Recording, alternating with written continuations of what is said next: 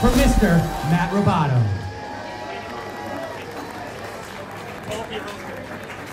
All right, guys.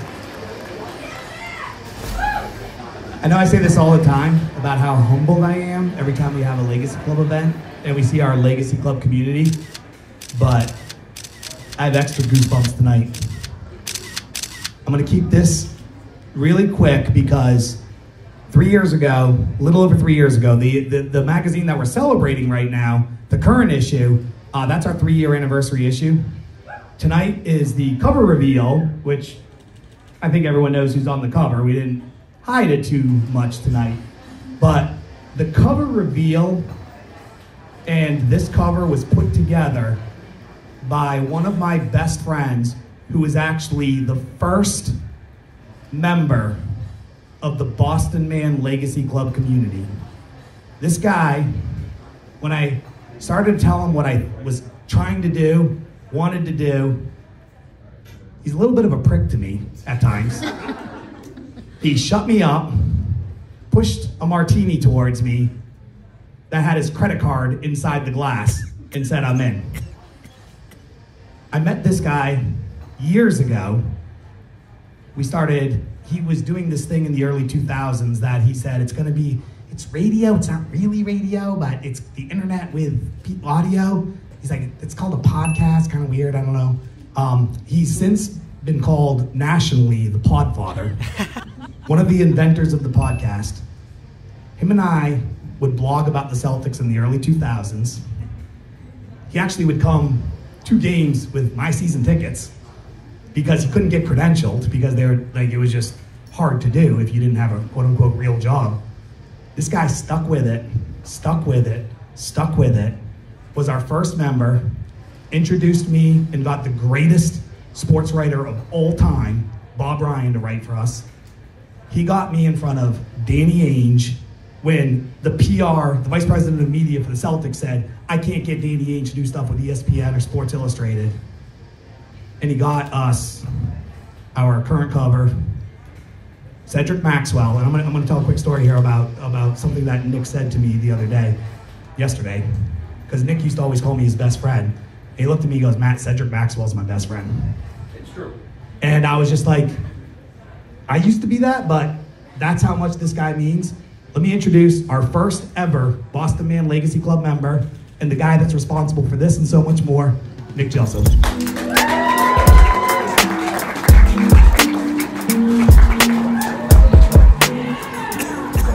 You want me over here? All right, we'll go wherever. Told you he's a prick. Yeah, I had notes, but it was hot in here and I sweated. So, what I will say is Matt's right. I want to add, I don't know if he said it or not, but I covered the Celtics for a long time when they were the Celtics. And yeah, you got that, some of you guys. So anyway, I grew up every year, my parents would get me tickets to see Larry Bird at Boston Garden. It was the greatest thing in the whole world, going to the Garden, pretending I was a Bostonian, right? And then the Fleet Center opened and that was a tragedy. But Matt introduced me to the TD Garden. And it started my whole career, which was in sports broadcast, which introduced me to this guy here. He was on my wall doing this to James Worthy, and I thought it was the best thing that ever happened on earth as a 7-year-old kid, you know? For you I sound like a Pennsylvania boy. For you guys that don't know, Google that. But Cedric, I can't wait till next month. This is the best storyteller in Boston.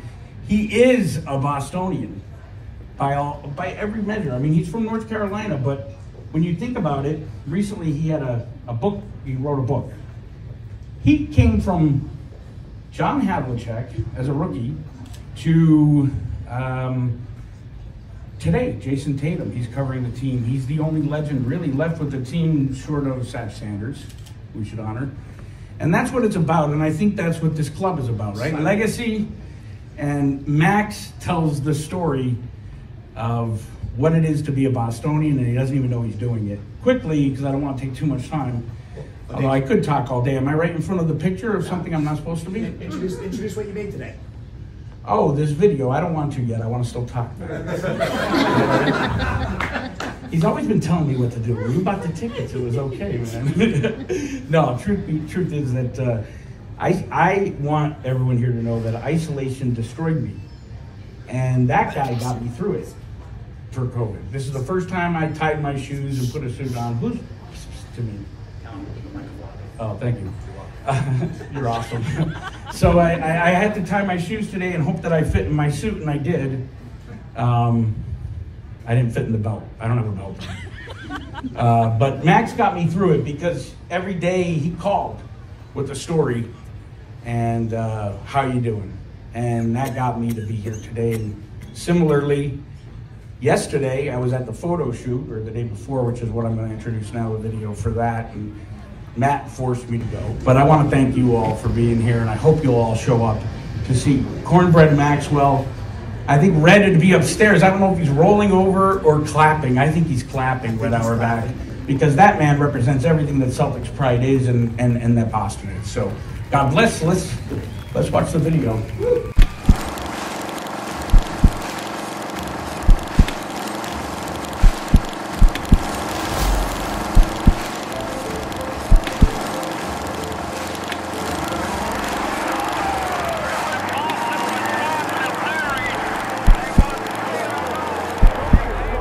Strength, leadership, power, authority. Houston played tremendous basketball game, but right now we're the champions of the world. Guidance are God's gift to us as men. We have to cherish that, not abuse it. I prayed this morning to be a better listener. It didn't work so well.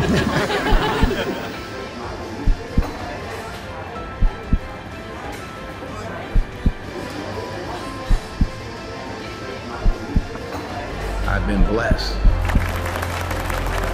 but that's a slippery slope, and it's lonely. You know, people don't know that side. We did not come this far to just break down and lose now. In 1981, during Larry Bird's first championship, I was the MVP during the series. I was a player.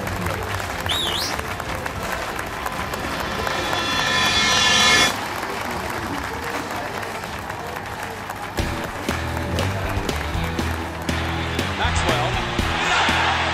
He was just relentless. Maxwell against Magic Johnson. Moving inside. Basket is good and a foul. Somehow he always goes unnoticed, but in the big games he is very much there. Max, when I performed, he just put on a show. Incredible.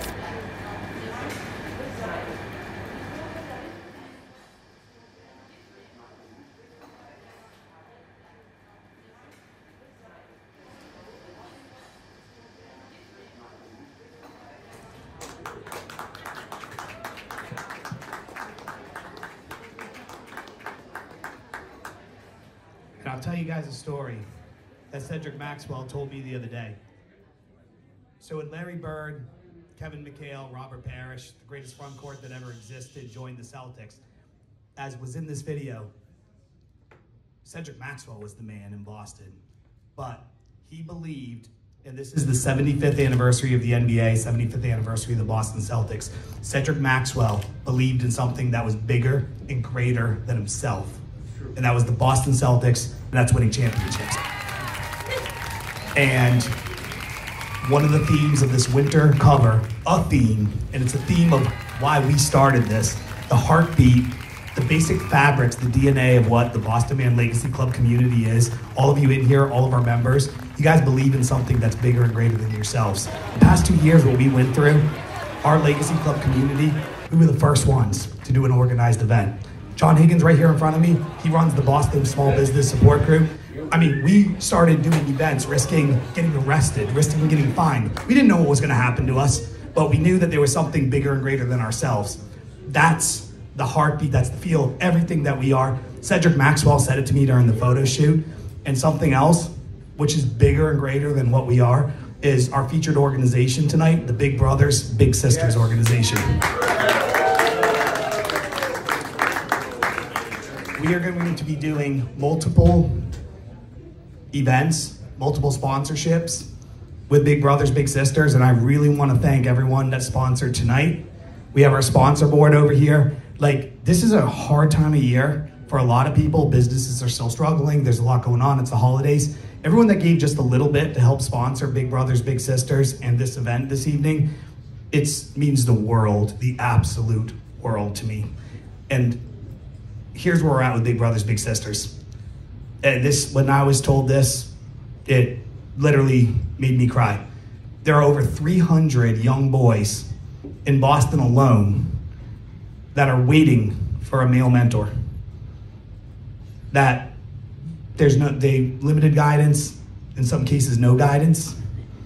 And our partnership with Big Brothers Big Sisters, and it's one of the feature stories coming up in this magazine, which is gonna be written by Dave Wedge, by the way, New York Times, Wall Street Journal best-selling author.